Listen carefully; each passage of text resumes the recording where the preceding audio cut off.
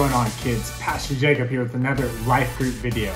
Hope you're all having a wonderful week. Last week we explored the story of Ruth and Naomi and how God watched over them as they traveled back to Bethlehem. God isn't done taking care of Ruth and Naomi though. Today we're going to finish exploring the story of Ruth and how God continued to provide for her. We're in Ruth chapter 3 and 4 today, so take a minute and find Ruth chapter 3 and 4. Last week, Naomi and Ruth had lost just about everything. Things were not looking very great for this family. They traveled back to Bethlehem in hopes of finding someone to help them. Ruth met a man named Boaz who let Ruth gather food from his field, and it helped feed Ruth and Naomi. But Boaz was more than just a nice man. He was actually a relative of Naomi's. This was a really big deal. Back in this time, if a man died, usually another man of the closest relationship would marry the wife of the man who died. This was to make sure that she was well taken care of and that she didn't lose her home or property. Naomi knew this, and she made a plan for Ruth. She told Ruth to get her nicest clothes and to go to Boaz and ask him to be the family redeemer.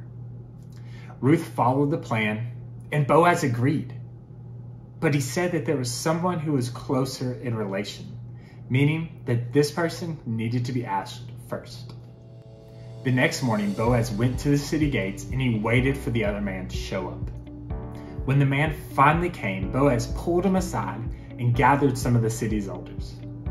Boaz told him about Ruth and Naomi's situation and how Naomi was going to have to sell some land if her redeemer didn't step up. After some discussion, the men decided to not be the family redeemer and let Boaz be the redeemer for Ruth and Naomi. But do you know what they used to seal this deal?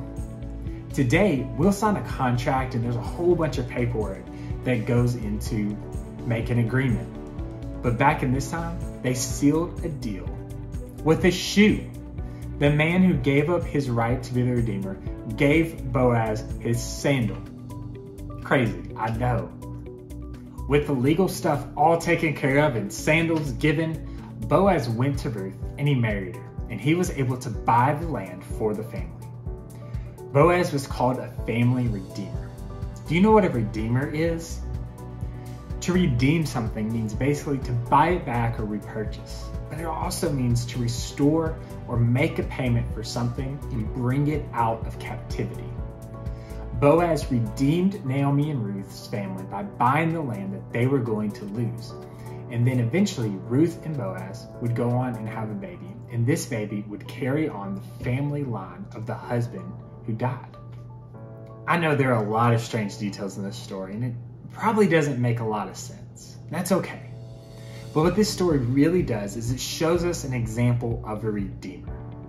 When Jesus came to earth and he died on the cross for our sins, what Jesus did was that he became a redeemer for us. We are trapped by our sin, and we deserve to be punished because of our sin. But Jesus took our punishment by dying on the cross, and he redeemed us. He bought us back from our captivity with sin and back into freedom with God. The story of Ruth and Boaz gives us such a great example of how God cares for us and loves us. Ruth was a Moabite. She wasn't even a person of Israel, but God still loved her and still looked out for her. Ruth was even a great-grandma for someone super important. Ruth and Boaz's son was named Obed, who would be the grandfather of King David, the David who fought Goliath and wrote a whole bunch of the Psalms. It's so cool to see how God used the story of Ruth, Naomi, and Boaz to show how much he loves us, to show an example of Jesus being a redeemer for us, and played a role in eventually the family line of Jesus. I've loved exploring this story with you all, and I cannot wait to dive into next week's lesson. For now, let's jump into our memory verse.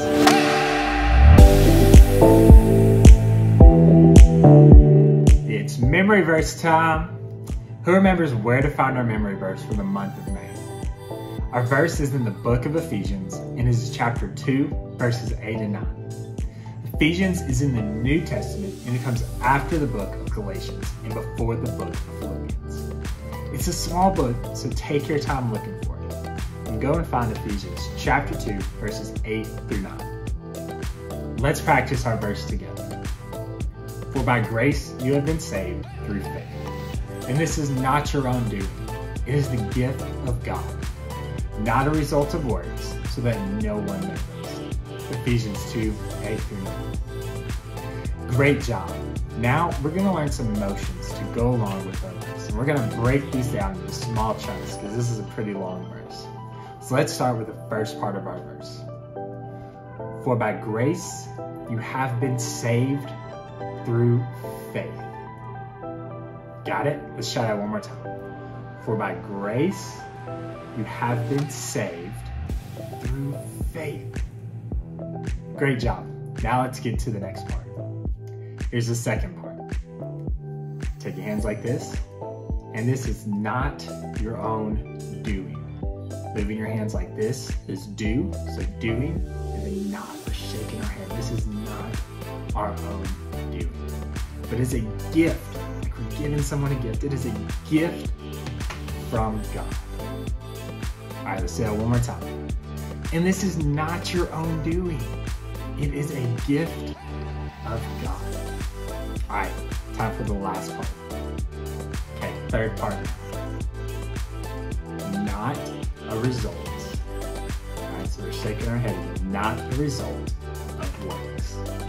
Because it's not what we do. It's not the result of works. So that no one may boast. And you're pointing your thumbs at you like you're saying, yeah, me. No one may boast. Let's put this whole verse together. For by grace you have been saved through faith. And it's not your own doing. It is a gift of God, not a result of works, so that no one may boast.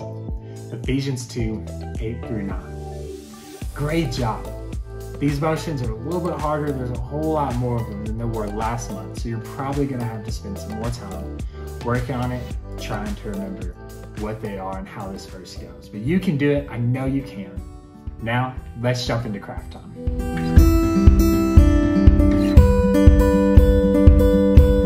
It's craft time. For our craft today, you'll need to gather a piece of paper, a black marker, and then a whole bunch of other colored pencils or colored markers. Take a minute and gather your supplies. The first thing you want to do is you want to take your blank sheet of paper and you want to get your black marker. You're going to have your sheet horizontal like this, and you're going to start writing block letters of your name, one on top of the other. So at the very bottom, you can kind of see it. I have my J, there's an A, C, O, and then B. It may be a little hard for you to see, but all my letters are right there. Once you stack all your letters on top of it, you see that you have this really neat pattern that pops up. And everyone's name is going to look a little bit different because we all have different names. We're going to write it differently. You're going to take your different colors and start filling in all the different white spots. And you can start creating this really pretty mosaic like I've started to create here. This will be a great craft for you to do. And as you do it, think through and remember that as you're writing your name, that you were created specially. God cares about you and God loves you deeply. Ruth was someone that most people in Israel wouldn't think God cared about. They thought God only cared about the people of Israel. But God cared deeply for Ruth. So as you're writing your name, remember, you're like Ruth. God deeply cares for you and loves you. He's watching over you and He's protecting you. I hope you guys have fun making your name mosaic craft, and I can't wait to see how colorful and pretty they turn out to look. Hope you all have a wonderful week. Bye.